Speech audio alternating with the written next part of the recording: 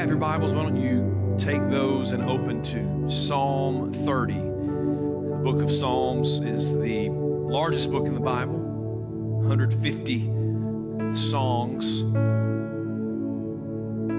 we're going to read Psalm 30 right now. It's pretty much right in the middle of your Bible. Psalm 30. Verses 4 and 5.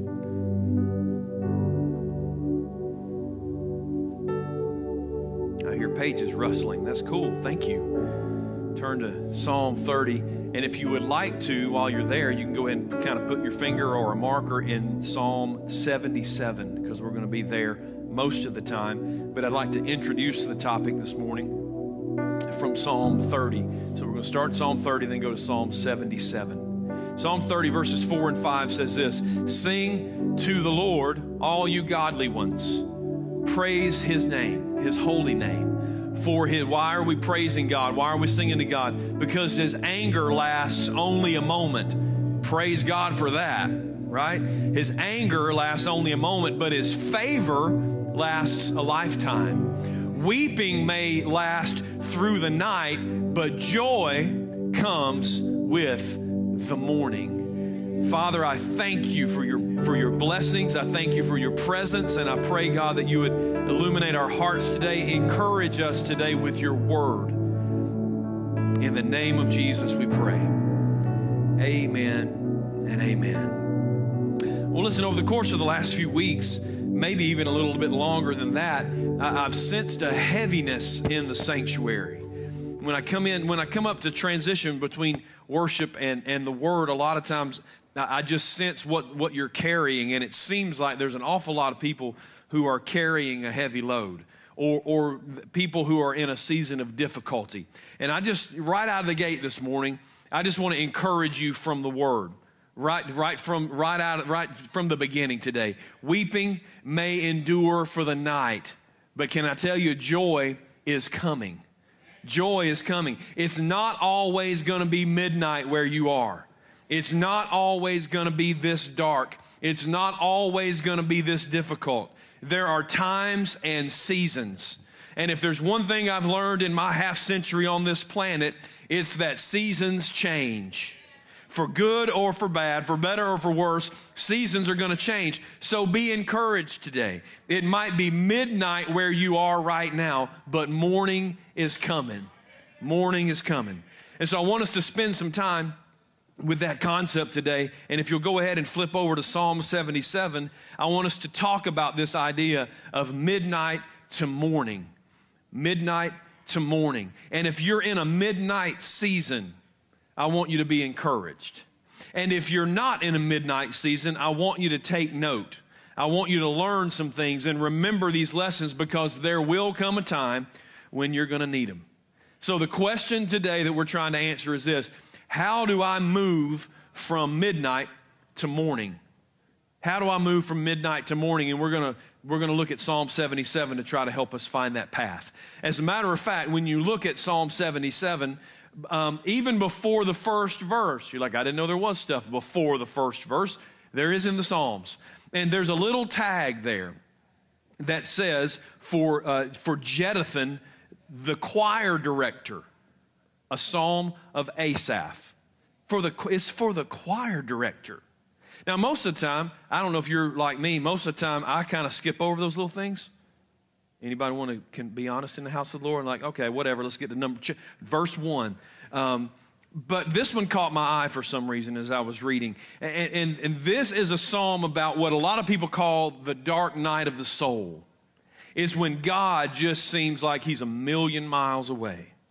But this little seemingly insignificant tag tells me that a man named Asaph wrote this psalm. It's a song, really. All of these psalms are songs, and he wrote them to be sung by a choir in worship. Why is that? Because it's so relatable. Because this idea is so universal. Because every person I know has been through a midnight experience.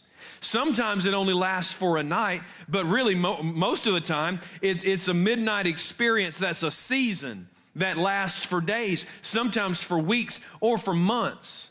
There will come a time in every believer's life when you are put through what the Bible calls a fiery trial, or a wilderness experience, or like we're talking about, a midnight experience. Whatever you call it, it feels like you're walking a very dark road all by yourself. So before we even start to break down this psalm, be encouraged this morning. You are not alone. You're not alone. You see, part of the plot of the enemy in these seasons is to make you feel like you're the only one, like God is picking on you. It's a lie.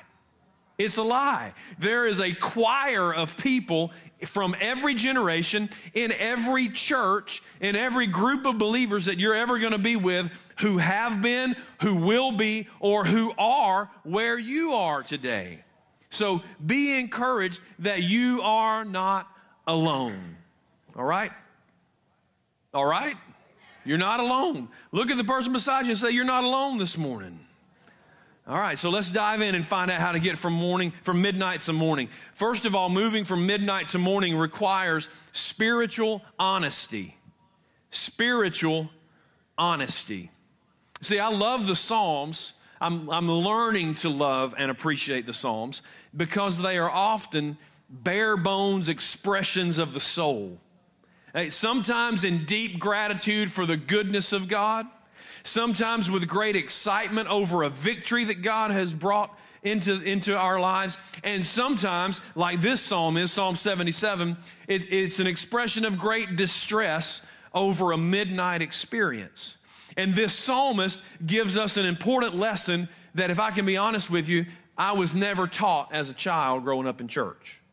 And it's spiritual honesty. It's the permission that you give yourself to bear your soul to your Creator without guilt and without shame. I want to say that again because I want you not to miss this for like 50 years like I did. Spiritual honesty is the permission you give yourself to bear your soul to your Creator without guilt and without shame. Listen, God is neither intimidated nor offended by your honesty. If we believe that God is omnipotent, that He's all-powerful, and that He's omniscient, that He knows everything, then why is it we try to keep secrets from Him? He already knows. So it's important for us to be honest with Him. As a matter of fact, I think He desires that we are honest with Him, because it's only when a person gets real that any authentic life change can happen. So let's look at a few verses and see if we can figure out what we're talking about here. So Psalm 77, let's look at the first 3 verses. There's the little tag for Jeduthun, the choir director. He says this, Asaph says, I cry out to God. Yes, I shout. Oh, that God would listen to me. In verse 2, when I was in deep trouble, I searched for the Lord. All night long I prayed with hands lifted toward heaven, but my soul was not comforted. Listen, you don't hear that in churches anymore. Nobody says that. It's all this positive and inspirational stuff. This dude said, I searched for God all night and never found Him. I think of God and I moan, overwhelmed with longing for His help. Asaph says, I was in deep trouble. I was in a mess. I cried out to God, but He didn't appear to hear me, and I didn't receive any comfort. I love how he describes it. He said, I lifted my hands. I cried. I shouted. I prayed. I moaned. I searched. In other words, I'm doing what I've always done to connect with God, but God is nowhere to be found. What I've always done is not working. You ever been in that spot? I have. You think, if there was ever a time when I needed to hear Him or feel Him, it's now, and I can't find Him. So what in the world is going on? I thought He had promised never to leave us and never to forsake us, but I feel both left and forsaken. And that kind of spiritual honesty is important. God wants you to be honest with Him, not because He doesn't already know, but because you need to say it. Sometimes you need to hear yourself say it.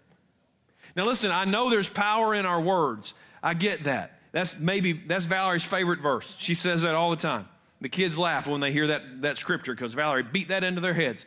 There's power in our words. I get that. And I know that our confession is powerful and we have to watch what we say. But there is also a time when you need to speak into the light what the enemy is whispering to you in the darkness. You need to expose those lies so that the light of Jesus can illuminate it. And that's why spiritual honesty is so important. You're dealing, so many years I dealt with stuff on the inside, terrified to say them into the light because I was afraid I was going to get zapped. Right? Because we've based our theology on Greek mythology and not on the Bible. Let's look at the next few verses, 4 through 6. The psalmist said, "You don't let me sleep. I am too distressed even to pray. I think of the good old days, long since ended, when my nights were filled with joyful songs. I search my soul and ponder the difference now." For most people, this dark night of the soul is a tough time to sleep. You go through these seasons and you ain't had a good night's sleep in weeks. You lie awake at night and you ponder your plight. You wonder what you're going to do. You run scenarios. Anybody do this in the middle of the night besides me? You run scenarios in your head all night long, and they're all worst case scenarios, right? You go from one nightmare outcome to another. You think about what it was like before this whole thing started, how easy it used to be in God's presence, how grateful you were to Him for what He had done in your life, how easy it was for you to feel Him and to hear Him and to know His will and to sense His direction. But now it's all changed and you don't really know why. And you wonder, like Asaph, if you did something wrong. And what happens when you start wondering those kinds of things is that suddenly your friends appear. And I don't mean your real friends, your godly friends, your encouraging friends. I mean friends like Job's friends. So they suddenly show up and they begin to help you blame yourself for everything that's going on in your life. They start in on you. Oh, well, you must have sin in your life. You need to search your heart because God has brought this on you because you're such a rank sinner. He has turned His back on you because He can't look on all that sin that's in your life. You need to repent, and you need to repent right now. Right?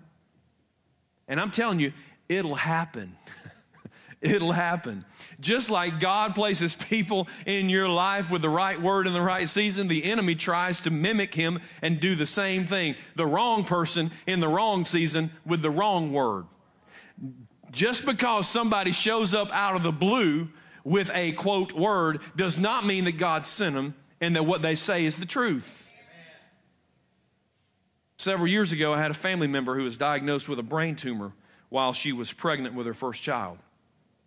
And you wouldn't believe the so-called prophets and discerners who showed up in her life and told her that she was a sinner. Understand the context here. She's wondering if she's going to live to see the birth of the child that she's carrying, and these people are just wailing on her. I mean, did she ever commit a sin? Sure she did, just like everybody else. But surely she's not like a brain tumor level sinner. Like maybe a broken toe sinner or something like that, whatever. But what kind of sin do you have to do for God to zap you with a brain tumor? And what kind of messed up theology is that anyway? Is that not ridiculous? Look at what Jesus said in John chapter 9, verses 1 through 3.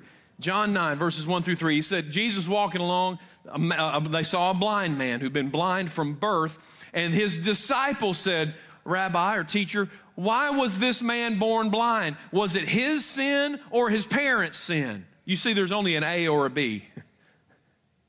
Jesus said, it's not because of his or his parents' sins. This happened so the power of God could be seen in him. Jesus is saying, would y'all calm down, please? Sometimes there are things going on here that are beyond our ability to comprehend. Sometimes it's not A or B. Sometimes there's a C. So quit trying to label everything and put everything into your neat little boxes. Sometimes some things in life are messy. Some things are undefined, at least for a while. Some things you're just not going to be able to wrap your mind around the season in which you experience them. See, the old cliche is that life is lived forwards but is understood backwards. It takes some time and some perspective before you understand some things. And sometimes you're never going to understand everything that happens in your life. So Asaph is walking through this spiritual honesty in owning his frustration and his confusion with his situation. Let's keep reading. In verses 7 through 9, let's look at what he continues to say. Has the Lord rejected me forever? Will he never again be kind to me? Is his unfailing love gone forever? Have his promises permanently failed? Has God forgotten to be gracious? Has he slammed the door on his compassion? You see, when you've searched your life and repented of everything you can think of because you think your sin caused your season, then the natural progression is to begin to wonder and to question God and his character. Is it me, God, or is it you? Did I do something wrong to make you leave me? Or are you just not the God I thought you were? He promised to love me, so why do I feel so unloved? He promised to accept me, to call me his own. Why do I feel so rejected? He made promises to me. Why has he failed to keep his promises? He's supposed to be a God of grace, but here I am in this predicament. He's an all-seeing, all-knowing God who knows I need him, and yet here I am without even a little bit of compassion from him. So you tried to blame yourself, but you ran out of stuff to justify what you're going through and what you're feeling, so now you start to blame God. And I don't know if anybody's ever told you this, but let me tell you this. That's okay. It's okay. If that's how you feel, that's okay. And you need to say it. And you need to speak it to him. For a while, it is perfectly fine to be offended with God if that's how you feel. If you need to cry and rant and rave at God, it's okay. Walk through your midnight with a level of spiritual honesty that will keep the lines of communication open. Because listen, he'd rather you yell at him than not talk to him at all. Everybody okay? Look at verse 10. Look at verse 10. And I said, this is my fate. The Most High has turned his hand against me. If your midnight experience lasts long enough, eventually your human nature will begin to cause you to accept a negative circumstance as the new norm. People can be in incredibly difficult situations, and somehow their minds begin to figure out how to make it normal, how to normalize the new situation so they can just survive. And that's where Asaph is. And maybe that's where you are today. You're thinking, this is just the way it's going to be for me now. This is just my relationship with God now. Here's what you do. You move from spiritual honesty to spiritual memory. Spiritual memory. I want to show you the next two verses, 11 and 12. This is what he begins to say. But then I recall all you've done, O Lord. I remember your wonderful deeds of long ago. They are constantly in my thoughts, and I can't stop thinking about your mighty works. Remember the Lord and His track record. This is your turning point in your midnight experience. When your spiritual honesty leads you back to all the things that the Lord has already done in your life. I want you to see that first word, but. But is a conjunction. It connects words and phrases and clauses. Is anybody singing Schoolhouse Rock? Conjunction. Anyway, it's different than a lot of conjunctions in that it doesn't just connect the thoughts, it changes the direction of the thoughts. It hooks them up. Sorry. It connects them, but it changes the track. Okay? In this case, it's the thought process. Here's what he's thinking. He's thinking things are going badly.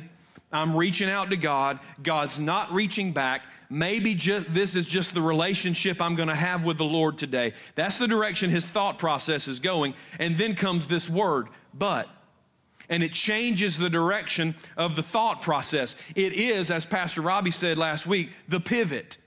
It's the pivot. Listen, it's not denying or discounting anything that was spoken before.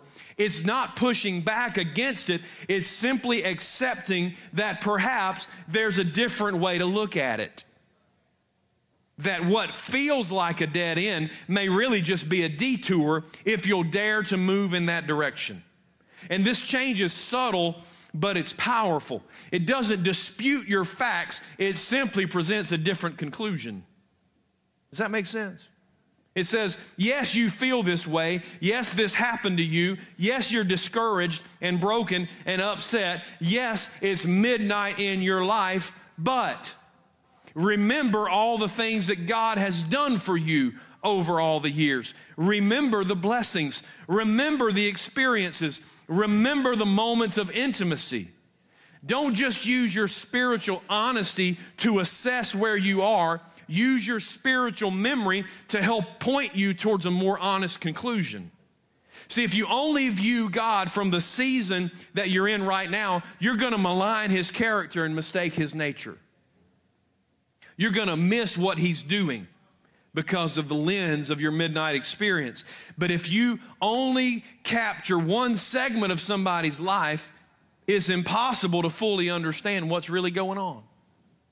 Let me say that again. If you only capture one segment of somebody's life, it's impossible to know what's really happening. Think of driving a nail. Anybody ever used a hammer to drive a nail? If you divide that process into half-second segments, think of videoing it and just cutting it into half-second segments. How do you think you're going to feel if you only see the backswing? What are you going to think? You're going to think, well, good Lord, the nail's down there. And the hammer's going in the complete opposite direction. But wouldn't you agree with me that the backswing is what determines the effectiveness of the nail driving process? Is anybody going to talk to me this morning? I ain't no construction dude, but I've driven a nail. Y'all driven a nail, right? All right? Don't only focus on the backswings of your life. See the whole process. Remember the processes that you've seen before. Remember how God has used every circumstance and turned them into something powerful and positive and beautiful in your life. It doesn't deny the facts. The hammer really is moving away from the nail in that stage, but it's simply helping you to put context around it. That's the power of spiritual memory. It reminds you that not everything is what it seems to be. And just what you feel is not necessarily an indication of reality. See, I've had seasons in my life where it seemed like things were going absolutely backwards, where God wouldn't hear me and I sure couldn't hear Him. when his silence made me question both his existence and his goodness. But if I have to be completely spiritually honest, and if I had to really allow myself some spiritual memory to work right then I would have recognized that even then, in the midst of my midnight, I could not stop thinking about the works of the Lord. And listen, this sounds crazy, but somebody's going to understand what I'm saying. In the most difficult time of my life, I discovered it's possible to feel both abandoned and secure at the same time. Is that not the craziest thing? Where you are convinced that God has abandoned you, but if you're really drilled down to your honesty, you know that he's also cradling you. What? But I didn't feel God, but somehow, despite myself, I knew he was there. I also discovered it's somehow possible to be both annoyed with God and anointed by God. You've heard me say this before. I know what it's like to lead people in worship from this platform, leading people to worship a God that at that moment I wasn't sure he existed.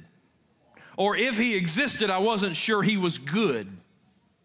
But despite what I was going through on the inside, I was seeing God use me to draw people to himself, to experience him in powerful and personal ways, even though I was numb from my midnight experience, though my soul was crushed. He was using the crushing process to squeeze out an anointing that was pure and powerful and way more important than how I felt about it. So if you're in that season where you feel like you're going through the motions, keep walking.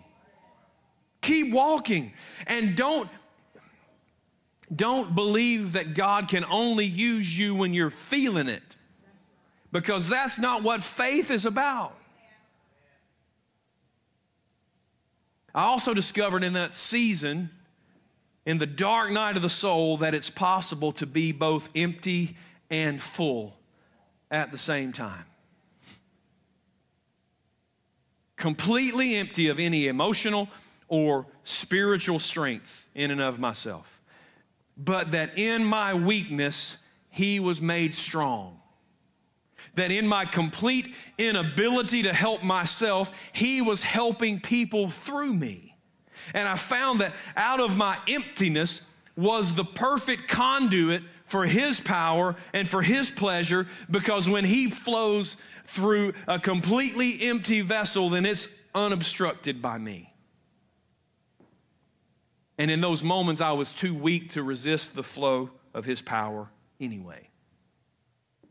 And so here's the last stage to help move from midnight to morning. Verses 13 through 20. We're going to roll through these quick, okay? Oh God, your ways are holy. Do you sense a change in the atmosphere, a change in the tone in his life? Your ways are holy. Oh God, is there any God as mighty as you? You are the God of great wonders. You demonstrate your awesome power among the nations. By your strong arm, you redeemed your people, the descendants of Jacob and Joseph. When the Red Sea saw you, O God, its waters looked and trembled. The sea quaked to its very depths. The clouds poured rain down. The thunder rumbled in the sky. Your arrows of lightning flashed. Your thunder roared from the whirlwind. The lightning lit up the world. The earth trembled and shook. Your road led through the sea, a pathway through the mighty waters, a pathway no one else knew was there. You led your people along the road like a flock of sheep, with Aaron and Moses as their shepherds. See, at some point, you have to encourage yourself in the Lord by remembering not just all the times he delivered you and helped you, but by seeing who God truly is from Scripture. Helping people he helped people who are in worse circumstances than you're in. remembering the awe-inspiring power of God, remembering the times that because of simple faith, He made a way where there was no way. And I'm calling it spiritual integrity because at some point in your midnight experience, you will learn a valuable lesson. You will learn that not everything is about you. Shocking to an American audience, I know. But not everything is about you. That God doesn't serve us. We serve Him. That just like Jesus said about the blind man, some things are allowed or even brought into our lives so that the power of God can be demonstrated in us. See, when you start to rehearse the goodness of God from the Scripture, when you rehearse the character of God from the Word, the nature of God, not just in your own current circumstance, but historically, through history, integrity requires that you admit that God is greater than your circumstance, that God is working, that God is moving, that God is sovereign, that God is mighty and powerful, yes, but He is also incredibly, unchangingly good. You see, I believe that the more you think about the goodness of the Lord, something strange will begin to happen to you. You will begin to encourage yourself in the Lord. That faith will rise because you're hearing the Word of God, and that's where faith comes from. That hope will rise. That joy will develop. And joy is a funny thing because it's not a giddy happiness that happens because everything's going right or because you get the outcome that you wanted. Joy is this abiding satisfaction and peace that comes from resting in the palm of God's hand and trusting that no matter what the outcome is, you always win. That's joy. You see, joy is important. Why? Because our opening scripture said that joy comes with the morning. That once you start to walk in joy, it can't be long before your midnight will break and your morning will dawn because joy comes with the morning. So get yourself into the Word. Pour yourself into it. Pour the Word into yourself. Get yourself into some good, biblically sound worship. Allow the Word to encourage you and to saturate you and to lead you to joy, because joy and mourning changes everything. Changes everything. Now listen, this is a heck of an introduction here. I have no idea if this is historically accurate, but it's a good story, okay? So I'm going to tell it anyway. I am told that in the ancient native cultures that the transition from boyhood into manhood happened in one of these midnight experiences that they created for him. That they would send this boy into the woods to spend the night alone. And that when he came out in the morning, he would have become a man because he had endured that. And he could only rely on his own senses, on what he had learned, on his training. He was isolated. He's probably 13. Isolated, scared, exposed. I'm sure every broken stick was a wildcat in his head, right? Every grunt was a bear. But when the morning came and the boy could see clearly, he realized that the men of the tribe had encircled him all night long. That no wild animal would have ever made it to him because they would have killed it.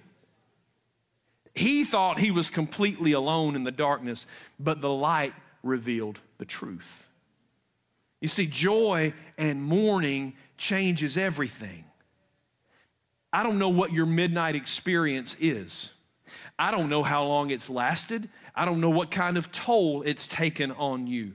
But when the morning comes, it reveals that there was nothing there in the midnight that wasn't also there in the daylight. That most of what you were afraid of was shadow and perception. It reveals that God has been there for you right beside you, encircling you, protecting you, watching over you the whole time. So let me ask you this morning. Are you in a midnight experience?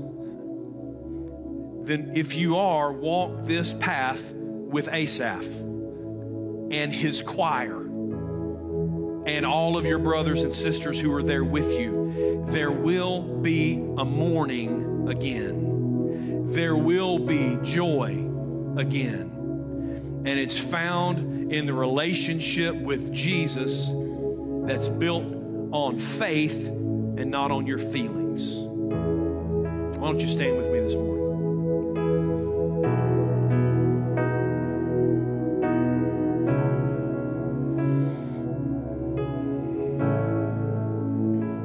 I said just a moment ago, I don't know what kind of toll your midnight has taken on you, but from experience, I will tell you that you will probably walk with a limp the rest of your life.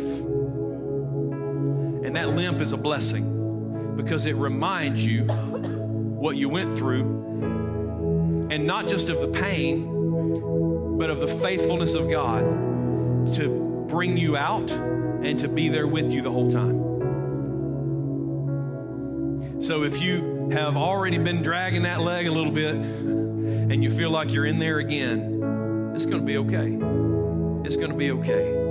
God was faithful to you then. He's going to be faithful to you now. And if this is your first midnight experience, you will not die. I'm not making light of you because in some of the ones I went through, I thought I might. You will not. You will live and not die, and will declare the glories of the Lord. So hold on to Him, not on what you feel from Him, but on what you know of Him from His Word. We're gonna sing one more song together, and we'll be dismissed. You've been very patient this morning, but I really sense this was a need among us, and I wanted to share this with you this morning. This altar's open for you to pray about anything that's going on in your life, whether it is a midnight experience, whether you have a decision coming up, a relationship problem, a financial problem, whatever it is, you are welcome to come and bring that need to the Lord today.